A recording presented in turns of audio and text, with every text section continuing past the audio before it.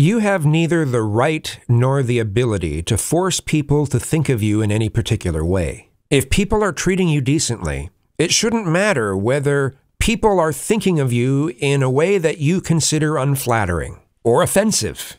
They're not bad people for thinking of you in an unflattering way. We all have good and bad sides. We all have behavioral patterns. So you can't control the way people think.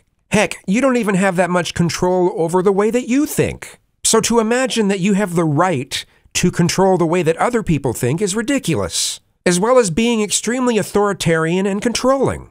If you end communication with people, and you even would end long friendships over the fact that you can't control the way that they think, then you're kind of a shitty person.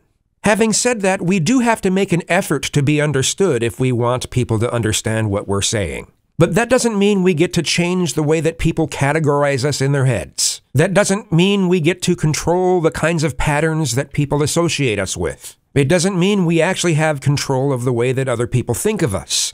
Now, if there's a blatant misunderstanding, sure, you want to get that out of the way. It's quite obvious they have false information about you. Yeah, you want to clear that up, sure.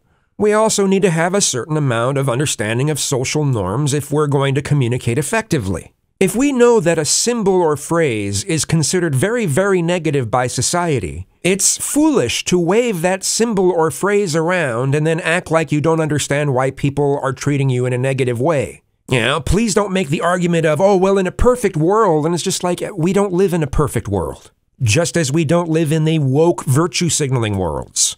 There's the religious virtue signaling worlds, there's the woke virtue signaling worlds, and then there's the real world. Unfortunately, we can't just focus on the real world. We have to keep track of all of them. Have a joy day!